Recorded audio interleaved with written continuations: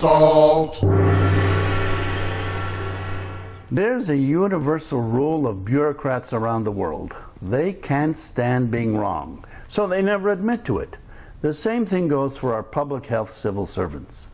Can you imagine that it took them more than 2 decades to admit that they were wrong about fat? The very people who get paid from our taxes refused to admit that they were wrong.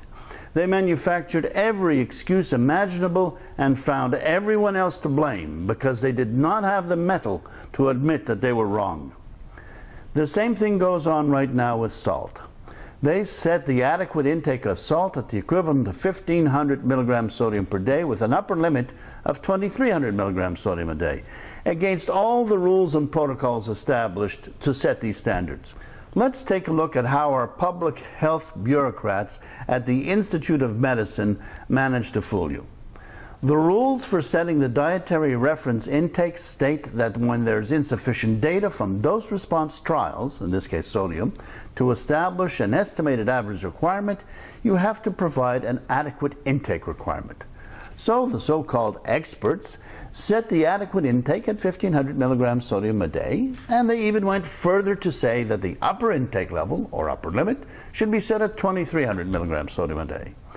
That's the figure we always hear about, that 2,300 milligrams of sodium per day. But hang on a minute. This isn't some free-for-all where any joker who hasn't spent a minute in the food and nutrition business gets to say whatever he or she wants to about what we need to eat, is it? There are rules that govern these recommendations, and here they are.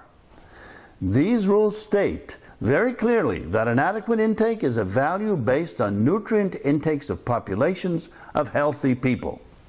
But look at the World Health Organization figures. There's no country in the world that consumes as low as 1,500 milligrams sodium per day, not one. So the adequate intake figure of 1,500 milligrams sodium per day is totally bogus. It's false. How's about the upper limit of 2,300 milligrams sodium a day?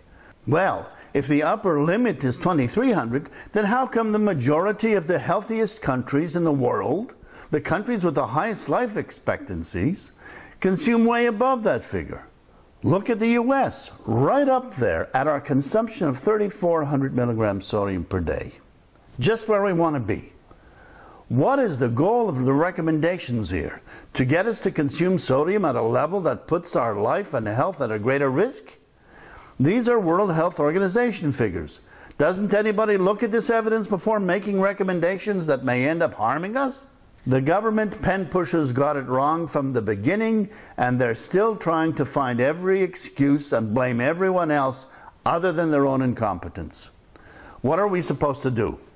Wait another 20 years until they fess up?